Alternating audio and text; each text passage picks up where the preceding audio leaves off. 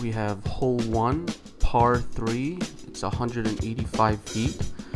A nice little open shot with a forehand to wrap around this tree, and the basket would be tucked back in this corner. Hole 2, top of these stairs, you would want to try and land on the grass just to the right. It's a par 3, 226.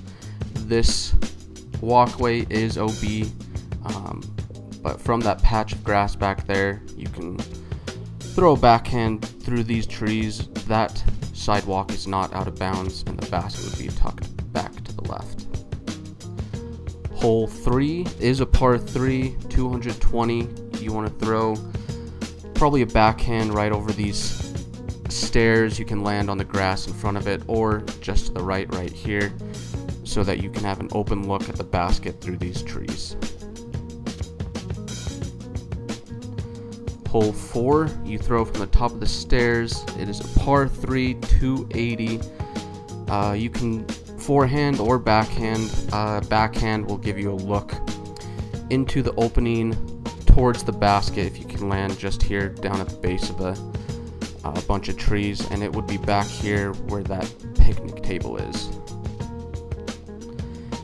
Hole 5 would be on the back of the Browning Center. You would throw down and try and land around this light right here so that you can have a look. The road is out of bounds. The sidewalk right here is not, but the basket would be elevated, so you could throw an upshot to the hill right here and have a look at the basket. Hole 6 is a long one. You will throw, this tree is a mandatory right. This is a par 4, 530. Nice backhand to place you in a landing zone, which would be by this small tree to your left. Better shot would be to land closer right here so that you can have a look across the road to land just at the base of this tree to your left. But if you have the shot, you can throw right over this bigger one we just passed on the right to have a look at the basket up the hill between these 4 small little trees.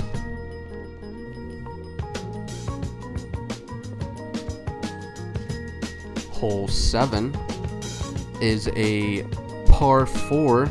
It is an island tee. It is a 435 foot throw.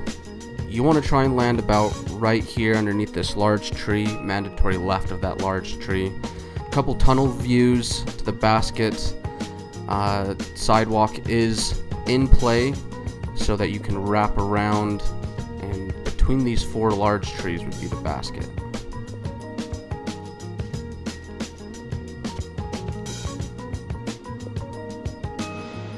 Hole 8, you throw from the crosswalk.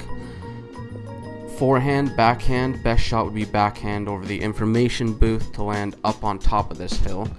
That bottom tree on the left is mandatory right, so that it forces you to throw between all these trees. Here's a little tunnel look to where the basket would be between these 3 large trees, and a better shot would be used with the forehand.